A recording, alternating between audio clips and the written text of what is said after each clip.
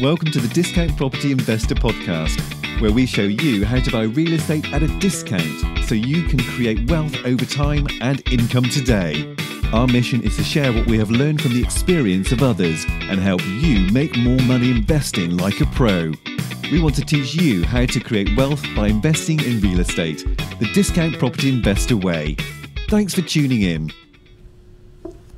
All right, welcome back to the Discount Property Investor. Your host, Mike Slane, and David Dodge here.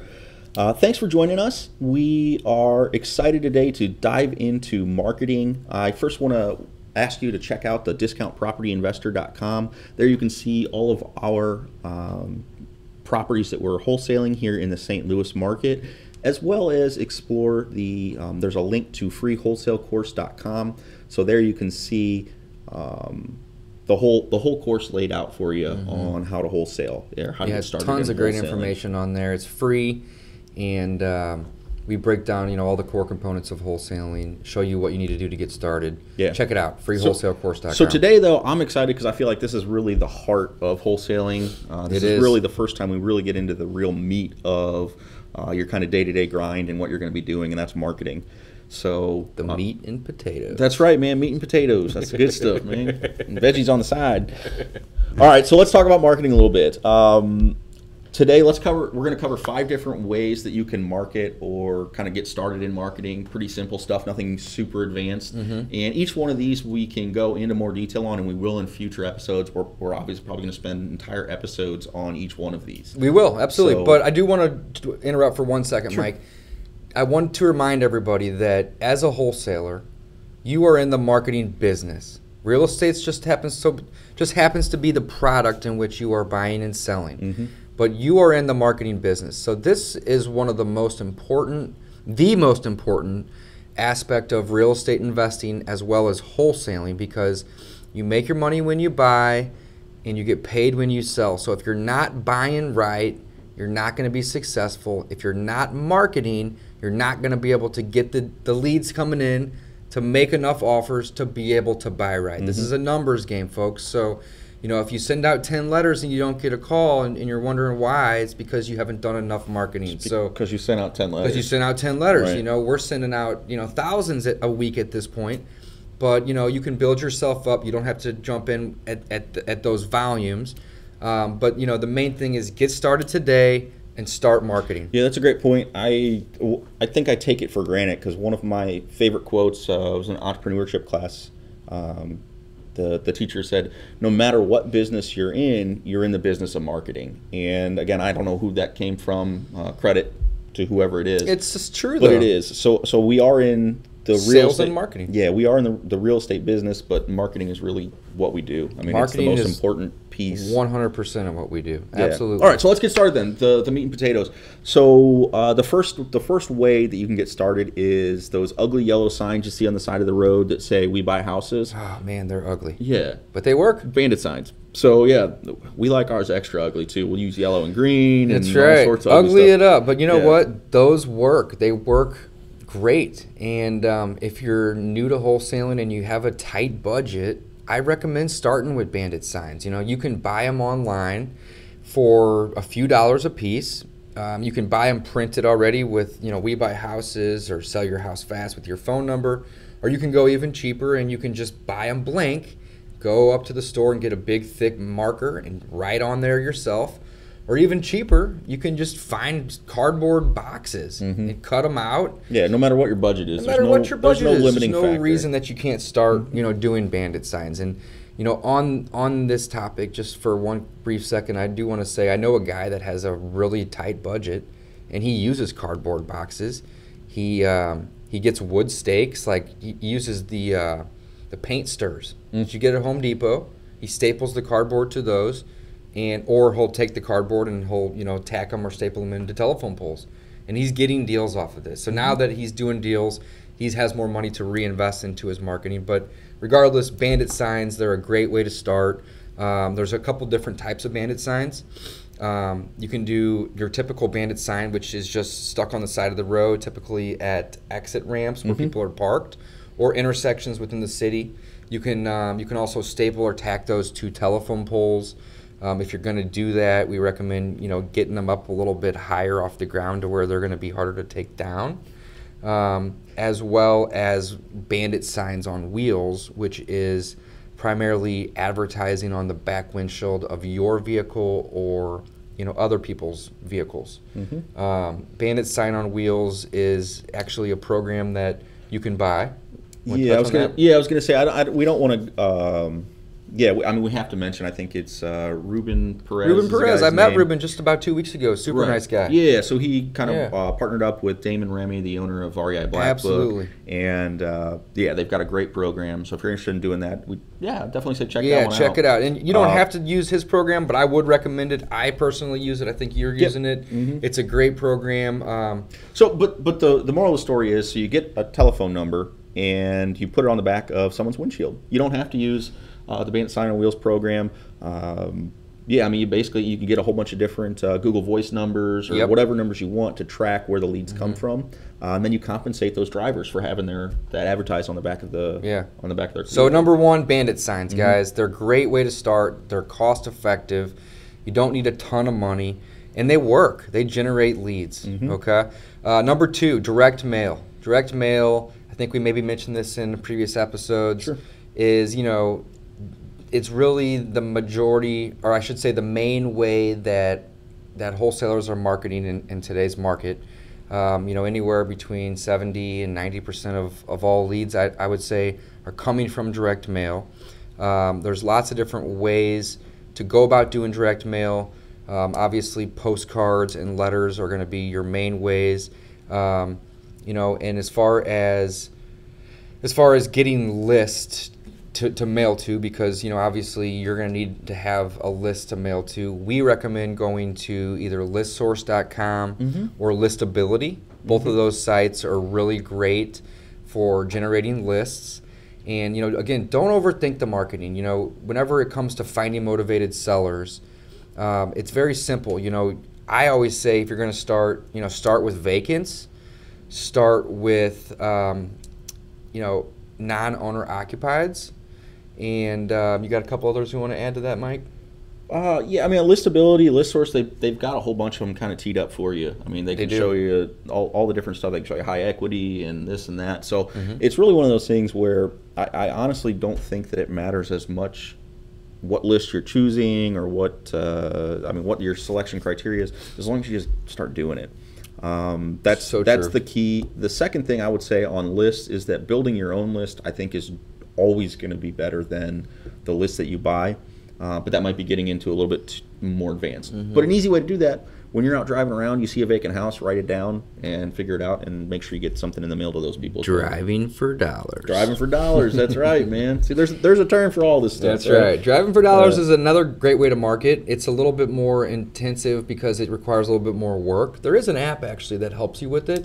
I think have you ever used it before, or did it not work? It didn't. I've never used it, but I've heard about it. I think it's just called Driving for Dollars. It was awesome. Yeah. But either way, Driving for Dollars is very, very simple, guys. Yeah. It's drive around, look at properties that you think would make a good investment. It doesn't have to be vacant, but vacants typically make that list pretty easily. Write down the address of the property, and then you can go to your local tax records, which is all public information, and you can figure out who owns that property. And maybe even find out if they have a different mailing address, and then send them a letter. And when it comes to writing letters or even sending postcards, don't overthink it. That was one of the things that when I first started, I kind of stumbled across. Like, well, what do I say? How do I go about doing this? Just say who you are and that you buy properties for cash. That's Give me a call. Give me a call. Put your phone number, your email, your website. You don't even need all that. Really, just your phone number. There's no perfect mail piece. There is just no perfect get it out mail there. piece. Get your message out there. That's get the most it out important there. thing. Exactly. So, when it comes to Driving for Dollars, create your own list. You can go. You can buy your own list for direct mail. So then, when you're getting into mailing, I'd say start with whatever budget you have. If it's small, start doing it yourself. If you've got a bigger budget, we're going to recommend you use Yellow Letter HQ. We've got a link on freewholesalecourse.com. Follow that link, and you can get a discount on them. I think it's 55 cents now per letter. Oh, they're great. Yeah. They're great. Yellow Letter HQ excellent. is who we're using. We've used a couple other services in the past. I know personally I've used Click to Mail and Go Big Printing. Nothing against those companies. Those are great companies. We just really like Yellow Letter Yeah. HQ. And there's plenty of them out there. So again, you don't be tied to one. Sure. Yeah. Anyways, so let's keep on keeping on. The next topic I would say is ads. So where can you place ads? Well, you can do it online. So there's the free way, which would be Craigslist. I don't remember what it's called anymore. Backpage as well. Then there's like the eBay one, which I think has changed to eBay Classifieds. Yeah. So there's free online stuff. Also like Thrifty Nickel, your local papers. A lot of them have some on the online stuff that you can do for free. Then there's also paid stuff. So offline, going directly to newspapers. I've had a couple of deals, pretty good success up in an area I used to live in. Overland is kind of a North County area. I had a couple pretty decent leads come in through I think it's a $10 ad in a monthly ad. Awesome. Yeah. So online, offline. I know people that print up postcards. They don't even mail them. They just print them up, and they'll go to their local grocery stores and they'll put them on the bulletin boards, or if they're anywhere that, let's say like a little restaurant or a gym or something like that, and they have the little tack bulletin boards. They'll put their card up there. And when it comes to those marketing pieces, again, they're just so simple. We buy houses for cash. I buy houses for cash. Close fast, buy as is, phone number, big and bold. That's it. Don't overthink it. Let people know what you do. You buy homes, and how can they reach you? Give them a phone number, give them an email address, give them a website, and you can people leave business cards behind when they go to lunch. Some people will drop them on the ground. Other people will tack up their little postcards to those bulletin boards. So, when it comes to ads, there's lots of ways to do it online and offline. Mike had kind of mentioned some of the free ways online. Once you have more of a marketing budget, then there's obviously paid ways to do online advertising. AdWords and Facebook marketing are probably two of the main ways that you can do online ads. But there's tons of different ways if you have local newsletters or there's just tons of ways. So you can kind of look in your own market and figure out what the best solution would be for you, with the online space. Number 4 with marketing, I would say, would be networking. These aren't even really necessarily in order. Nope, no order whatsoever. But number 4 would be networking, local RIAs, BNIs. Mike, you do a lot more of this than me. I'm going to let you take the lead on this one. Sure. So RIAs, I think we've touched on this in the past as well. So go online, check out meetup.com. It's a great way to find your local RIAs. Visit as many as you like. Find one that works for you. Go to all of them. I mean, if you can. We're lucky here in St. Louis. We've got multiple good ones. We have tons of them. There's like 20. Yeah, it's crazy how many of them there are here. Yeah, and there's a lot of they're good ones too. There's several really good. I mean, just lots of attendance, lots of participation. So go out there and do that, and that's a great way, in my opinion, more to sell your deals or to network with other people who might buy your deals. As far as finding your deals, there's two other major networking things that I consider. One is BNI. I'm a big proponent of it. I'm in a group here in St. Louis, and that's called Business Networking International. And I meet weekly with these people, and the whole purpose of that is to exchange referrals, so to give referrals to the other business owners in that group. I love that you're in BNI because, man, there's you get a lead probably every 2 weeks. Yeah, probably about, yeah. From BNI. And again, it's a lead. They're not always great, but again, hey man, it's people out there looking for deals on houses for me. Absolutely. So I've got absolutely. It's just a great way to network, you know.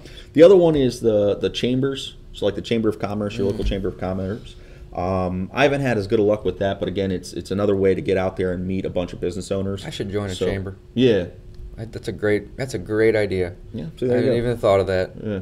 So again, there's tons of ways to get out there and just get your message out there to other people, other business owners, letting them know that, hey, you're in real estate, you buy houses. It's important. Yeah. Keep it going. And depending on your market, you may have a lot of RIAs, you may not. And I had just mentioned a couple minutes ago here that we have a ton of RIAs in St. Louis, but not all of them are massive groups. Like we have one of the largest RIAs in the Midwest here, with over 3,000. But a lot of the RIAs that I go to, they may just be like lunch with like 5 to 10 people. And, those to me are just as valuable as going to the ones that have a couple hundred, because I can actually spend time with those investors. I can figure out what they're looking to invest in. and build a little bit more of a relationship. So, you know, I wouldn't say stray away from the smaller RIAs, because, you know, you're still going to meet great investors, buyers, other wholesalers that you can partner with. You know, there's one that I have been to a few times that's literally lunch with like 6 or 8 guys. And I think I've sold 2 of the 6 guys a deal in the last 6 months, just because I have 30 to 45 minutes of kind of one-on-one time with these guys, you know. And then, of course, you have your larger RIAs where you have 300 to 400 people sometimes, and maybe on the large side, but those exist. And it's great, but at the same time, you're not going to get to spend more than a couple minutes with each individual that you meet, just because there's so many people. Yeah, it's a very different dynamic at these events. Sure. Yeah, and a lot of those events are kind of more tailored towards training and maybe having, you know, some sort of a sales pitch, but that's okay. Yeah, guest speaker, whatever. That's all right. You can meet people, you know, as well at those events. So networking, RIAs, BNIs, chambers, definitely recommend those. A lot of our leads, you know, are word of mouth. You know, we do a ton of direct mail. We do online and offline marketing. We do bandit signs. You know, all these things are valuable to us. We do all of them. But at the same time, we always recommend networking. A lot of your deals are going to come from networking.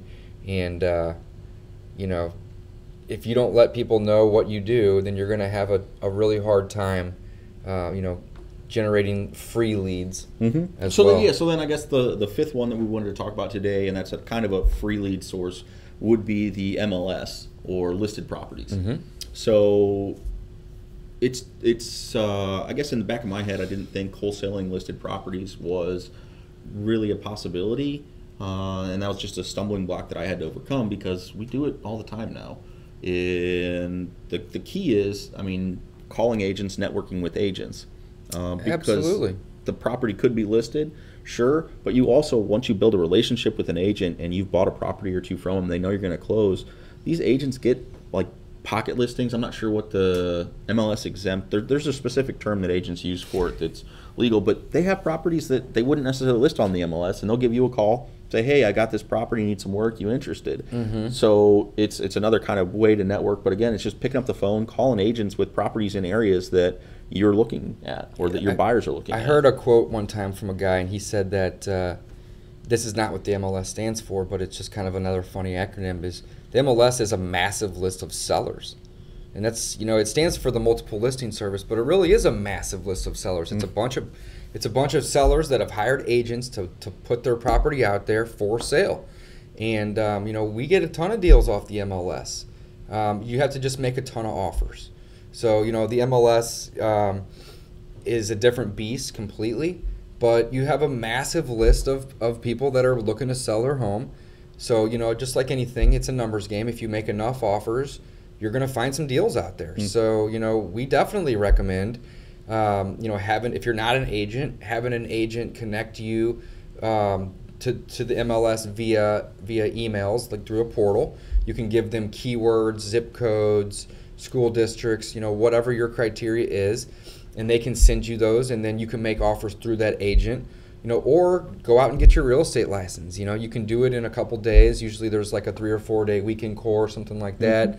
You know, for a few $100s, and maybe about a week's time, you can get your own agency, your own license, and access the MLS yourself, and then that'll kind of expedite that process. Yeah, if you do that, then making tons of offers. Sure. Well, and if you go out and get a real estate license, your brokerage is going to have a brokerage full of other real estate agents. So I mean, there's an instant network. There's networking right there. An instant network right Absolutely. there. So yeah, let those people know you buy houses for cash. You know, and if they come across a good deal, you know, you'll get first bid at it. Right. Absolutely. Right. So, but that's pretty much the 5 main components of marketing, guys. There's really hundreds of ways to market. You know, we don't recommend just focusing on really, you know, one thing. We would say definitely diversify your marketing efforts. Direct mail would probably be the main thing to focus on. It's a staple. I would say it's the staple of the business. But if you have a lower budget, by all means, you know, don't let that prevent you from starting your marketing. You know, if you don't even have enough money to get out there and do bandit signs, that's okay. You can still go to these local RIAs, go to meetup.com, go to BNIs, and just start telling people that you buy real estate, that you are an investor, and that you're a cash buyer. And that's it. You know, just getting the word of mouth out there. If you have social media, Facebook, Twitter, you know, LinkedIn, create a post or two. You know, I have a calendar personally a calendar that reminds me like every month to just make a Facebook post. You know, how corny is that? But hey, it works. People. I just had a guy contact me yesterday off LinkedIn that said, "Hey, my boss has this house that he wants to sell, and it needs about 20 grand worth of work. Will you buy it?" He was literally asking me if I was interested, and I was like, "Hell yeah, I'm interested. I'll go look at it today." Yeah. And I bought it. We bought it just a couple days ago. So, you know, if I wasn't getting out there and telling individuals, telling people, friends, family, even my network of people that I barely know via social media, which is pretty much everybody, that I buy houses for cash, they wouldn't know that. So get out there, tell people that that you are an investor, that you're looking for real estate, and you are a cash buyer. That's the first place to start. But again, you know, there's lots of ways: bandit signs, direct mail, ads, both online and offline. You know, and then of course, you know, using your multiple listing service or your massive list of sellers, like I like to call it. Well, and so like we said, I mean, we're probably going to go into all these in more depth in coming episodes. We will, so absolutely. Stay tuned. I think the action item for everyone today, though, would be just start. Get started. Yeah, Don't delay. Don't wait. Yeah, get your message out there. It doesn't matter what your budget is. Just get the message out there that you are a real estate investor. You're Go buy some business cards, if anything. Yeah. Well, yeah. $10, you know. You can Vistaprint, or you can print. I've met a guy who printed them on his own printer. Print them out. Cardstock. When you go to the RIAs, pass them out. Give them to people. Yeah. You've got to get your name and number out there and let people know you buy houses. So, yeah. I mean, that's the most important thing. That's the most important. Marketing is the business, folks. I just want to reiterate. You know, you are in the marketing business as a wholesaler. And, you know, if you're not marketing, you're not going to have leads coming in. Your phone's not going to be ringing. Your email, your website's not going to be generating leads. And if you're not getting leads, then you can't make offers. If you can't make offers, you can't do deals. It's very, very basic. So marketing is the business, folks. Get out there, start marketing, don't delay, okay? Next week, we're going to touch on offers. In our next episode, we're going to be talking about offers, how to make offers, how many offers you should be making, what you should be doing with your offers.